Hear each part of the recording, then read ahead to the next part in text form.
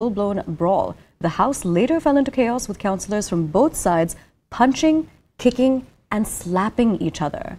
Following this, BJP councillor Meenakshi Sharma filed a police complaint at the Kamla Market police station against UP councillors. The complaint cited grievous harm and criminal assault on BJP women councillors. मैं क्या बताऊं, ये तो आप उनसे पूछिए। गुंडागर्दी के सिवा उनको कुछ काम नहीं आता। अगर वो इतना देश की जिम्मेदारी उन लोगों को दी हुई है, अगर वो देश के बारे में सोचें तो देश बहुत तरक्की कर सकता है। चारों तरफ गुंडागर्दी, चारों तरफ ये, इससे देश आगे नहीं बढ़ता। हम आपस में क्यों लड़ते हैं?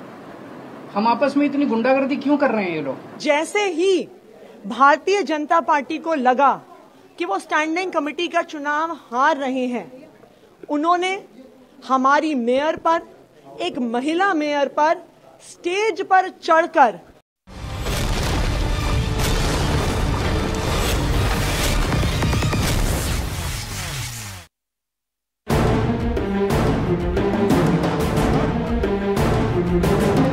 नीतीश बाबू प्रधानमंत्री बनने के लिए विकासवादी से अवसरवादी बने, कांग्रेस और आरजेडी के शरण में गए।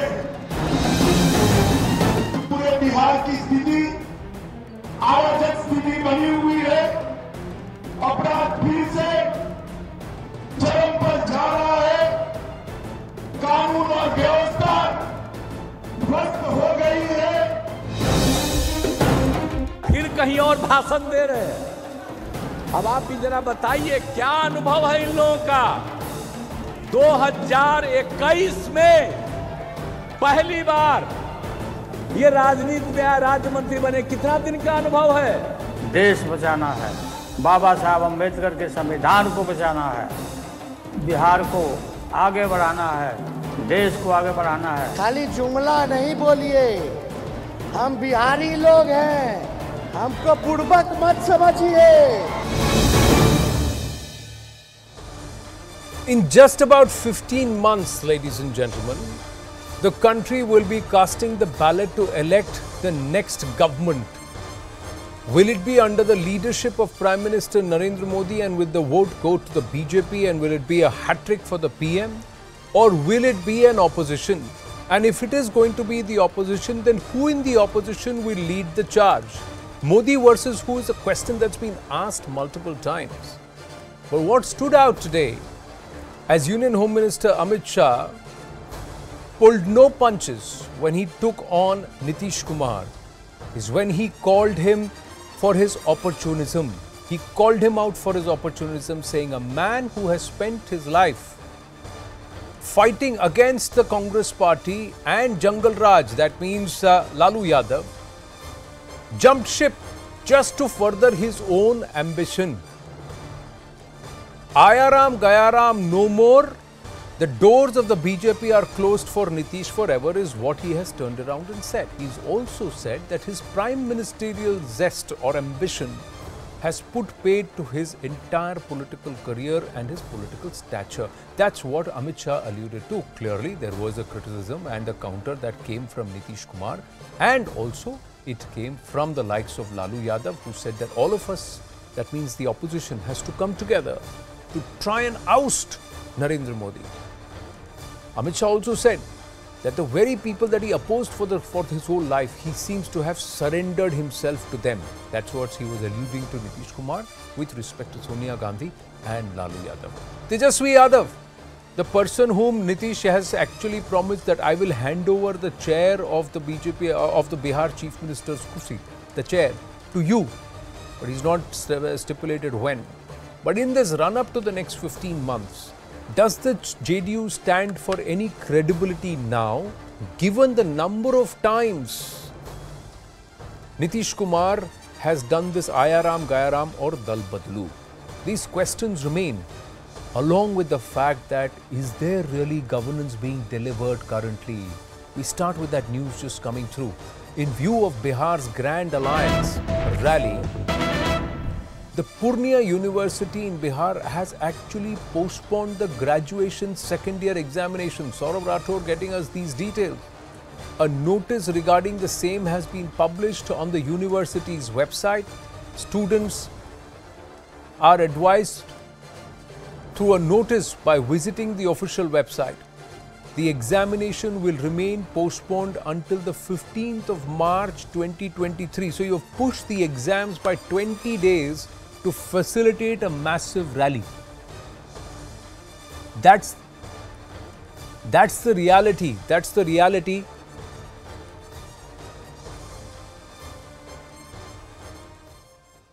Let's go across to our guest, Dr. Nikhil Anand, spokesperson of the BJP. Satyaprakash Mishra, senior leader of the JDU, should join us, and Arun Anand, consulting editor, First Post. Oh, they're all there. Namaste and Jai Hind. Thank you very, very much. The largest question, or perhaps the first question is, and I'm going to ask this of Dr. Nikhil Anand of the BJP, why did Amit Shah ji have to single out Nitish Kumar and sharpen this attack? Is the BJP trying to seed the grounds for coming with us, becoming the party with the single largest mandate? He said that also, कि BJP को अकेले number दे दो, and he alluded to the demographic change around the borders of Bihar which is happening. That's when he brought that reference. But if that was the case, then it also reflects the fact that the BJP erred. The BJP made the mistake of trusting Nitish Kumar. Yeah, you are right. Actually, Nitish Kumar is a man who has zero credibility, zero worth. But the time, you remember, in 1994, when there was a chaos, confusion in Bihar, and we fought together against the Jungle Raj, as well as the corruption, lawlessness, and what was happening in Bihar that time. We put Nitish Kumar on our shoulders. We raised his slogan, and we met Nitish Kumar, the Chief Minister of Bihar. But when we started our journey in 2005, you see what happened in 2013? He apologized and came back to us. And again, he parted ways just for his petty daydream. No, but you didn't also realize. What happened? No, you were also opportunistic. ना जो आपको छोड़ के चला गया, जिन्होंने देश के प्रधानमंत्री के बारे में काफी कुछ अपशब्द कहे, यहाँ तक कि आपने ये आरोप भी लगाया कि जब प्रधानमंत्री गया में थे तो बम विस्फोट के बारे में इन्हें पता था, इन्होंने करवाया. आप फिर जाके उनसे गलबैयां करने लगे ना आपने. तो you were also opportunistic. So why should you call only Nitish Babu opportunistic? नहीं, बिहार को बचाने के लिए हमें लगा कि नीतीश कुमार ने शायद ये पश्चाताप किया होगा और अब वो सही रास्ते पर जाएंगे.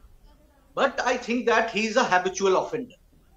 And now, today, in today's meeting, when our Honorable Home Minister has said directly that there is no comeback for Nitish Kumar, now Nitish Kumar is just a fodder for RJD. And he has to suffer for the kind of politics he has played. No, what politics has he played? That kind of politics, even you, BJP as a political party has been opportunistic. Haven't you been opportunistic? Haven't you relied on opportunism? When you have inducted, you have inducted leaders from parties you have opposed. You have just because it suited you. JDU and RJD like parties. RJD is a family-based party. While I am not getting into Parivarwad. I am just focusing on Avsarwad. Now, if you are Avsarwadi to har koi hota hai. But let's just see what kind. For an opportunity is another thing. But when you are habitual offender, you are taking U-turns and U-turns and U-turns just for your petty daydream, then of course you can be called opportunist. So let's take this to Satyaprakash Mishra ji. Satyaprakash Mishra ji, जो व्यक्ति अपने ही commitment पे खरा नहीं उतरा, वो देश को कैसे किस तरह के वादे देगा? How can Nitish Kumar present himself as a credible prime ministerial face when his own words cannot be trusted?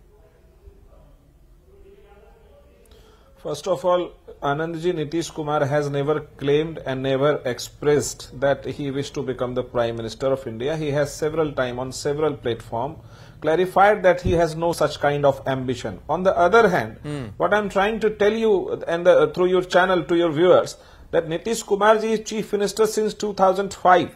In 2005, he committed to the people of Bihar, Sushashan, and he established that. On the second term, he committed that the electricity will be to the every household, otherwise he will not go to seek any kind of vote from the voters. He fulfilled that promise. He fulfilled that promise, and once but did he get the mandate from some the people? woman approached him. What a surprise! Yeah. Second time he again no, won. one minute. Hold on. I don't interfere. I don't interfere. Hold on. Hold on. He's a man of commitment to the principle of governance. He's a Nikhil. One minute. One minute. Satyaprakash ji, Dr. Nikhil Anand. No. I am just going to request both of you. एक दूसरे के ऊपर ना बोले. I'll give you a chance to. 1 minute. Satyaprakash ji, I'll give you a chance to rebut. Please. Yes, Satyaprakash ji, complete. Is a man of. My simple point is, Nitish Kumar ji is a man of commitment to the principle of governance to the people if of that India, is the case, not to the if that is the BJP or case, any other political party. has he won incremental number of seats? He has fulfilled. 1 minute, Satyaprakash ji. Has he won incremental He number has- of seats? that was- And has he won incremental? Has he got incremental vote share year after year, term after term? Understand that BJP backstepped Nitish Kumar in the last election. That was the reason our seat got reduced. But he still continued, we but have he still decided stayed and on with him. parted ways Formed on government, principle. was chief minister From for the nearly 2 BJP. years. Is it so? Let me tell you, let me assure you of one more thing. That Nitish Kumar has never broken any promise which he made to the people of Bihar. That is his credibility. Whatever promise he makes to a Lalu Prasad Yadav, whatever promise he makes to a PM Modi or Amit Shah, it's all right. As long as he gets the kursi and he is continuing to keep the promise to the people. What promise to the people? 1 minute. What promise? Grab the chair. देखिए, मेरा simple point ये है, it's about credibility, sir. If you'll continue to interrupt, I'm unable to speak. Satyaprakash, I'm asking you only. I'm asking you this. Even as he went into the RJD fold, he committed the chief minister's chair to Tejasvi Yadav. So did he commit it to the people or did he commit it to the RJD? Did he ask the people, can I make this commitment? No. You are misinterpreting the fact. What he said in a ceremony that, okay, in 2025, Tejasvi will lead. That was a kind of boost and indication by Mr. Nitish Kumar.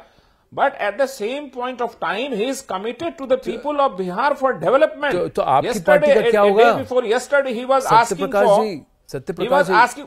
Sorry, please you are misinterpreting the fact. No, I am asking don't misinterpret the fact. Nitish Kumar has never said anything much beyond than this. I am asking you, sir. Nitish Kumar ji has I am giving what you has he done for his own party? Reply that Nitish Kumar ji, our distinguished leader what of our has party, he done for his own he party, has just sir? boosted something. What has he done for his own party? Who's the next person after Nitish Kumar ji to lead the JDU? No, don't is the worry JDU about even that. a Nitish national Kumar party? Is now leader If the JDU chief is committing that Tejasvi will lead and JDU will play for second fiddle, no, that is that is your interpretation.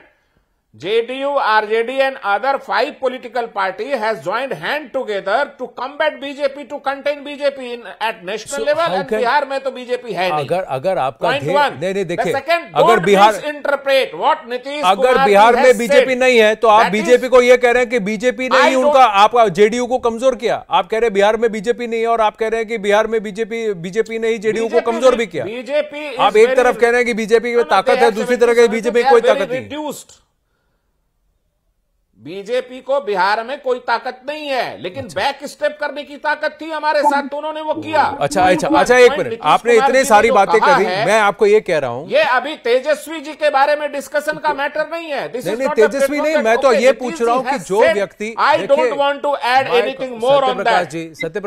Satyaprakash ji, you can be very strong in your defense, but there is something called common sense. I am asking you, if somebody started a party and for 20 years has fought against a particular cause, he split in ways, they were two good friends, Jay और Viru में झगड़ा हो गया, and then Jay was fighting against Viru.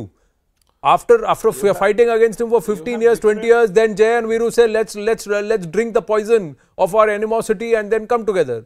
Then again he says, अरे बर्दाश्त नहीं हुआ, I will never go back to him. He said that also. अब ये गलती फिर से नहीं दोहराएंगे. फिर 2 साल बाद फिर से वही गलती उन्होंने दोहराई है. तो that's why I'm asking. He's all on record. Nitish Kumar ji is on record saying this on the floor of the Bihar Assembly. Correct me if I'm wrong. Dr. Nikhil Anand, उन्होंने कहा था कि नहीं कि अब ये गलती दोबारा नहीं होगी. Right. May I reply? He promised that he will not join hands. Satyaprakash ji, please wait. Nikhil Anand and then I have Arun a Anand. chance to respond? Yes, I'll come back to you, sir. I'll come back to you. Please wait. He told this, he promised this on the floor of assembly that he will not join hand with RJD. And now he is saying that today things are very clear. Our national party in charge, Vinod Tawre, already said last month in our state executive meet that doors are closed for Nitish Kumar. Today, Amit Shah ji clarified this. And now RJD will take on Nitish Kumar because there was a secret deal. We have never asked you to open the door. Okay, okay, let's just pause here for a bit. Let me ask Arun Anand. Let me ask Arun Anand. Sir, 1 minute, Satyaprakash ji. Let me ask Arun Anand. Arun Anand, consulting editor, First Post is with us. Simple point, sir. Will you trust Nitish Kumar with your vote and for him to lead the opposition or the challenge against PM Narendra Modi and also to become Prime Minister of the country? Does he have that trust of yours? No, I don't think he has that kind of a factor, and because he has flipped, he has changed his sides too frequently. One is that, and second is that unfortunately, Nitish Kumar was one of those leaders who was representing, that progressive phase of Bihar. And now instead of, governance being the popular agenda, they have gone with the party which has been, notorious for, kind of, dumping down Bihar to almost like a bottomless pit. We know the kind of, governance crisis Bihar had faced. And let me tell you, because I travel a bit and also get to know, a lot of ground reports from the ground level. There's a lot of anarchy and, there's a lot of law and order issue. The same situation which was there in the Lalu Raj, that same situation is emerging. And I'll give you a couple of examples. One is that you have witnessed recently that a lot of people had died of illegal hooch and the kind of response we had got from the state government. Then we have seen, kind of shocking visuals where students were beaten on the streets for, when they were demonstrating for certain, demands. And your reporter also reported, you just brought out a report that a university has to delay the exam because of, a rally. So these are all, indications. And I think this tactical alliance which Nitish has done, I think it's going to backfire. But I also want to bring in a point. See, Bihar is a very complex state, and the caste lines are very sharp there. But when it comes to assembly elections, I think this is a combination which BJP will have to fight, tooth and nail. But I think in the Lok Sabha elections, the BJP will have a very strong edge. Because in this case, I'm just asking. Modi I totally understand that at the state level, the dynamics are different. At the center, your opinion, Arun Anand's opinion is that this group is not going to pose the challenge to Prime Minister Narendra Modi-led BJP. When it comes to Bihar itself, PM Modi is not that important factor as far as the local dynamics are concerned. The BJP also does not have a face in Bihar. They don't have a proper leader. They are also struggling. They have not been able to get. Whoever was there in the past was so close to Nitish Kumar, he never did much for the party, did more for Nitish Kumar. That's the internal voice that has come out there. So the BJP cannot also color itself in glory. But my question to you, Satyaprakash Mishra ji, is what is the future of the JDU after Nitish Kumar? Please hear me out. Please hear me out before you answer. Another 10 seconds I'll take.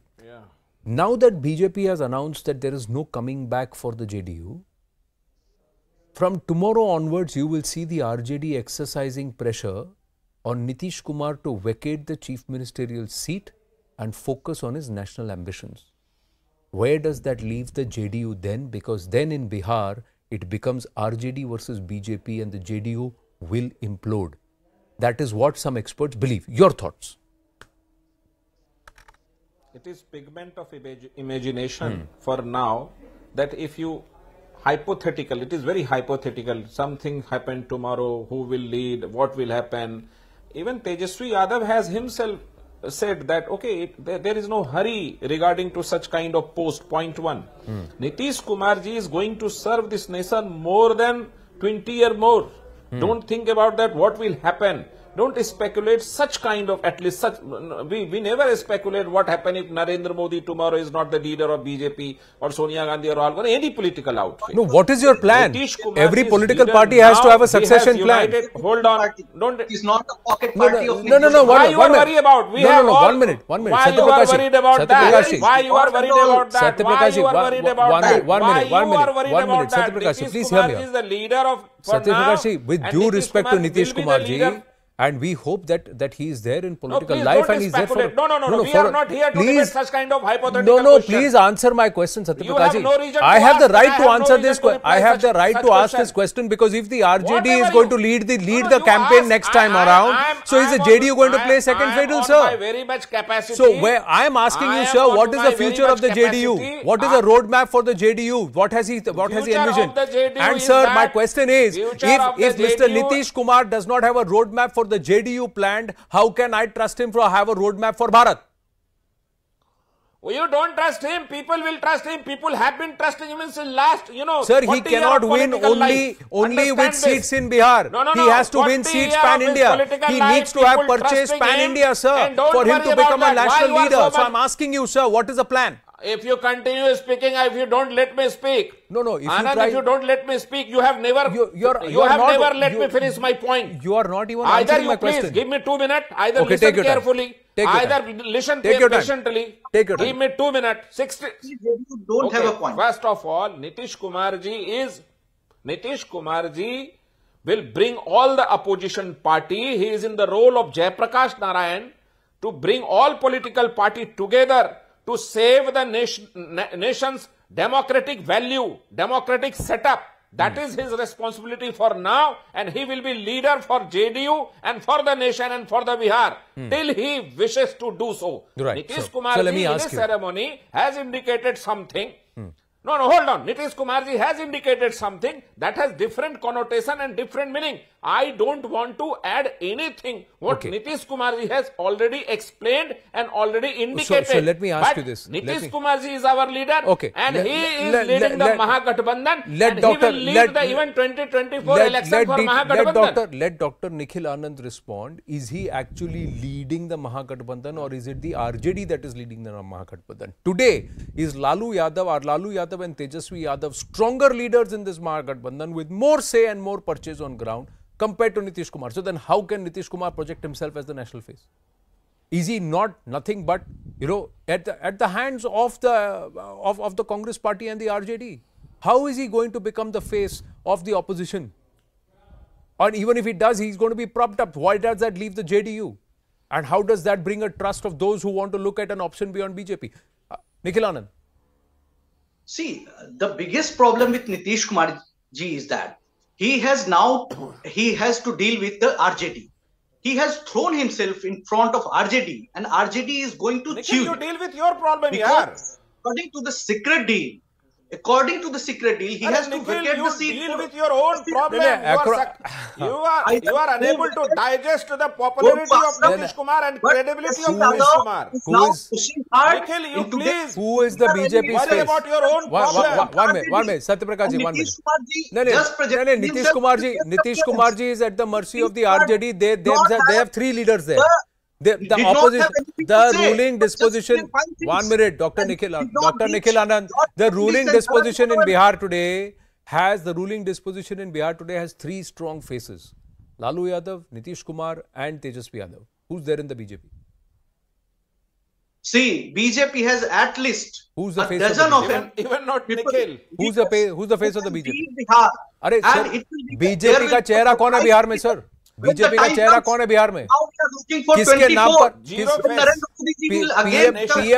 PM Modi के नाम पर आप बिहार का विधानसभा चुनाव लड़ेंगे? वहाँ who's the face? Of course. You don't have a leader. You have not been able to single out. You've not been able to even arrive upon a leader in Bihar. How are you going to mount a challenge?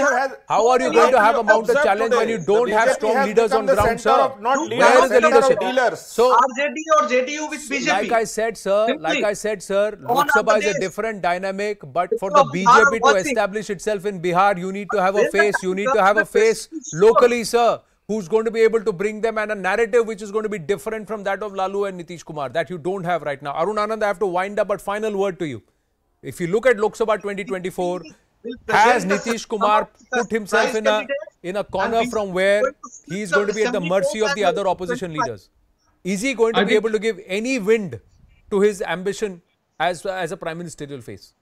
No, it's a non-starter kind of a thing. What we are talking about, it's a mirage which they are chasing, because the thing is that to become a tall leader, to become a leader of the opposition or this thing, you also need backing of the organizational cadre and a clear-cut ideology.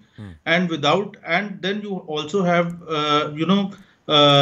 so all these three things have to come. A couple of things have to come together. Just merely by making statements, or just by putting 2+2 kind of a caste combination, you can't become a leader. I think BJP has a very strong edge that with that Narendra Modi, with his charismatic personality, is also backed by a clear-cut ideological roadmap, which the rest of the opposition doesn't have. Right. I thank you all my panelists. Thank you very, very much for joining us on the Saturday debate. Quickly going across to a big CNN News 18 exclusive. Our investigations editor Manish Gupta getting us these details. The Tibetan Losar celebrations under the Chinese Communist Party's watch. That's what's happening. CCP is keeping close tabs on the Tibetan celebrations in Tibet.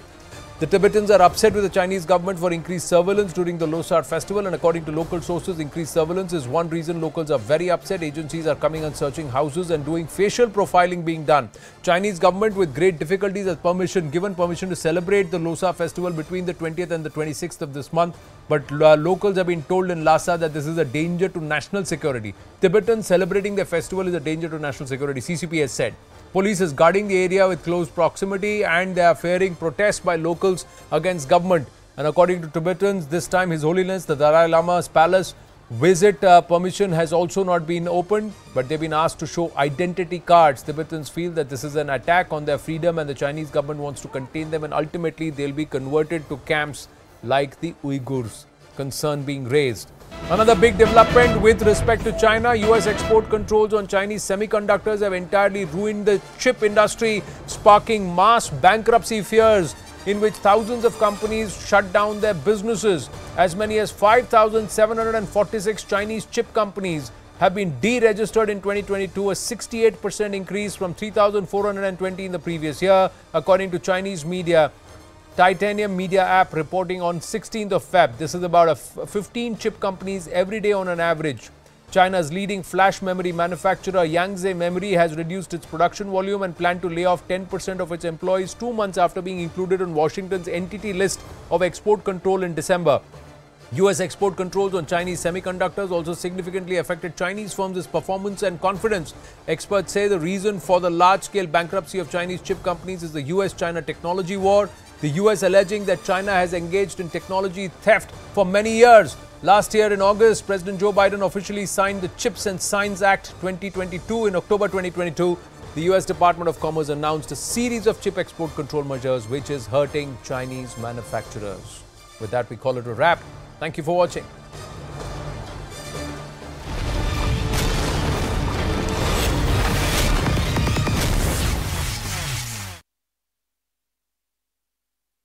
क्या चाहते हैं वो? We're crossing over to CNN News 18's Yash Goyal, who's been tracking this. Yash, it's 9 a.m. today. This happened last night. What is the action that's been taken till now? Well, Aisha, as of now, after the entire ruckus broke out in the MCD house at the Civic Centre, both the Aam Aadmi Party and the Bharatiya Janata Party actually went to the police station, which is the Kamla Market police station. And in fact, the BJP councillor who was allegedly attacked by the Aam Aadmi Party councillor has lodged a complaint with the police. And in fact, she has stated that the entire ruckus broke out and how she was beaten by these very Aam Aadmi Party MLAs. On the other hand, the Shaili Oberoi, who's the mayor of the MCD, she has categorically said that she has sought time from the Commissioner of the Police today to meet in this entire case. And in fact, this entire ruckus, we saw the visuals how this entire brawl broke out in the house. And in fact, since morning, it was anticipated that some sort of situation will arise in the house, because early in the morning at around 9 a.m. An AAP councillor in fact joined the Bharatiya Janata Party, and in fact after that the proceedings began around 11 a.m. where the voting process was actually peaceful, and once the counting began there was actually a ruckus and sloganeering inside the house, where the Bharatiya Janata Party and the Aam Aadmi Party councillors were at the loggerheads, and once the results were was about to announced, this entire brawl broke out inside the very house. And in fact the BJP has also tweeted out a video, and in fact they've released a poster as well, alleging that Atishi, who is the MLA from the Aam Aadmi Party, was behind this entire chaos in the house, because in that particular video she was actually seen talking to certain councillors, and the BJP says when Atishi was talking to those councillors, a moment after that the brawl broke out, and a woman councillor actually slapped a male councillor of the Bharatiya Janata Party. So the BJP is stating that they will be taking a legal route in this entire matter, because what they are saying, as per the secretary and the technical committee of the MCD, the elections were concluded, and out of the 6 standing committee members, 3 were elected from the Aam Aadmi Party and 3 from the Bharatiya Janata Party.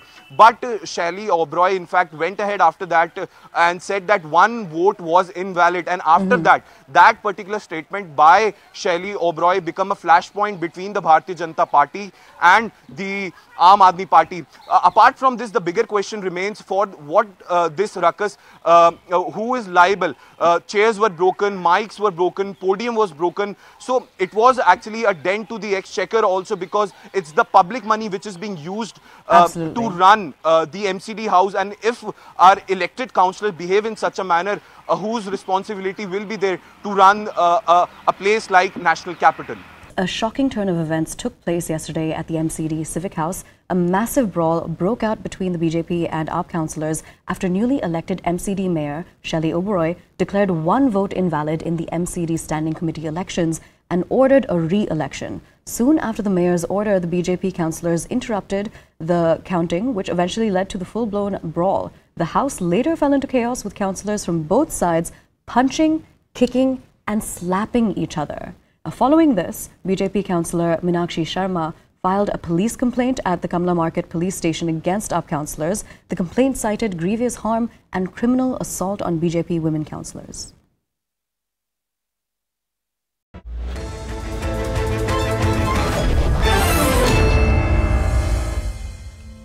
Salvatore Babones has become quite a popular voice in India, especially amongst speaking tours, the academics, the intelligentsia. He's an associate professor at the University of Sydney, and he's out with a new article titled Unholy Alliance, Inside the Activist Campaign to Pry India from the West. Salvatore Babones is joining us live and exclusively first here on CNN News 18. Salvatore, thanks a lot for coming in. And first, I want to begin by asking you, you've become quite a celebrity in India. How does that feel?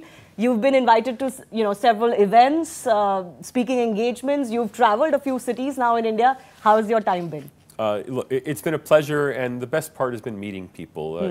Being on TV is a lot of fun, but the best part of it is that because you've been on television, then ordinary people recognize you, want to say hello, want to talk. And for me as a sociologist, it's been invaluable to have just that opportunity to meet people, because they think they're familiar with me, they know me somehow, and it really has been wonderful. There are a lot of people who, obviously like you, like what you say about India, the perspective that you bring on how India is being seen globally. But I think there are equal number of people who don't possibly like you that much, because you're almost busting a narrative. Well, if anyone doesn't like me, I haven't noticed, because I've been received with really such open arms. But yes, I know, look, there must be people who resent being challenged with a narrative that they've monopolized for a long time. And I think Western knowledge of India has been monopolized by really just a half dozen people, columnists and intellectuals with access to Western media, who've shaped the entire Western understanding of the country. And that understanding is faulty, you would say? I think it's not only faulty, it's largely false. That is, the quantitative data we have suggests a very different India from the qualitative understandings that we've received from this small group of journalists and intellectuals. Before I get to your paper, Unholy Alliance Inside the Activist Campaign to Pry India from the West, I just want to take that point further. Do you believe that false analysis, the qualitative analysis in the hands of a few, half a dozen people and columnists overseas, is that a recent trend, or has that existed? Because a lot of people believe that's predominantly anti-Modi activism. I think it is mostly anti-Modi activism, but it's anti-Modi activism that has been translated into anti-India or anti-democracy narratives. That is, instead of challenging the government, they're challenging the state. We see that, for example, in challenging the independence of the Electoral Commission of India. Now, I've seen very little in India that suggests that the Electoral Commission has been compromised in any way. Yet the international narrative we've heard is the Electoral Commission has gone from being fully independent just 8 or 10 years ago to now being in the pocket of the government today. Now, I doubt that narrative is true, but that's what we hear. People are taking their personal subjective opinions and presenting it as objective fact. Can I just ask you, you're coming to India, you've been in India at a time when George Soros's comments have been in the news. I'm sure you're aware of what he has said, not for the first time. But do you believe his comments, as they're being received, truly do blow the whistle on exactly what we've been talking about? That there is this group of individuals, including Indians, who are shaping almost this exclusively almost Indians. exclusively Indians, you believe, who are shaping this narrative, because many believe that George Soros doesn't even know much about India. What he's saying and what he believes about India and very little democracy in India is actually a narrative fed to him. Look, I doubt George Soros knows much about Indian democracy, but he does know what he reads in the Washington Post, the New York Times, and the Wall Street Journal, which is then presented as factual accounts of Indian democracy. Yet those accounts are coming, again, I keep stressing this, from a very small number of primarily South Asian, primarily Indian voices who have very strongly held opinions on India. Now, I don't doubt the sincerity of those opinions that are being reported in these newspapers, but they come to be presented as fact to the rest of the world. And because we have no other source of information on India, we take it seriously. I mean, when you hear someone call American democracy now being a fascist dictatorship, you know, the Republicans are fascists, the Democrats are fascists, you shrug your shoulders because you're very familiar with American democracy. You can make your own decisions. When a Westerner sees India called fascist in the Wall Street Journal or the Washington Post or the New York Times, we take that seriously because we know very little about India. We have very little depth of knowledge. Most Americans couldn't name a single Indian leader, not even Narendra Modi. Those who could name Narendra Modi couldn't name a second one. Now, I challenge your viewers, almost every one of them could not only name Joe Biden, but could name the last 3 presidents of the United States and could probably name at least 2 or 3 governors and cabinet secretaries in the United States. Your knowledge of America is so deep, it's so deep that you're not swayed by these sorts of ridiculous statements about American democracy. But our knowledge of India is so shallow that if all we hear are these complaints, we take them seriously. George Soros believes that there's a Hindu nationalist government under Narendra Modi in India, and he has in the past expressed his view that, he wants this government out. I want to understand from you, and I think there are shades of this in your new paper, in your new article, that Hindu nationalism has been almost equated with fascism, with Nazism. Hindutva today is equated with Nazism. And there's very little proof to show that they're actually alike. Why do you think that is happening, and where is this coming from? Why are Hindu nationalists treated with such suspicion? There's nothing in common between Hindutva and Nazism, and I think you can see that when you see what else is also compared to Nazism. We routinely see Zionism, that is Jews' desire to return to Israel, as a form of Nazism or fascism. And that, of course, is absolutely ridiculous. The Nazi regime was as anti-Semitic, committed an anti-Semitic genocide. We see these terms thrown around because they're very emotional terms, and people want to associate things they disagree with in these emotional connections to absolute evil. Of course, this is pure rhetoric. But again, I stress to an American who knows nothing about India, this pure rhetoric becomes all that person knows about India, and that's why this is causing such problems. Now, let's be honest, the current government of India is strongly, deeply nationalistic, just as every government in the United States is deeply nationalistic, just as every major political party in India is nationalistic, and the current party is closely associated with Hinduism, just as every major political party in India is closely associated with Hinduism. So there's nothing, you can call it Hindu nationalist.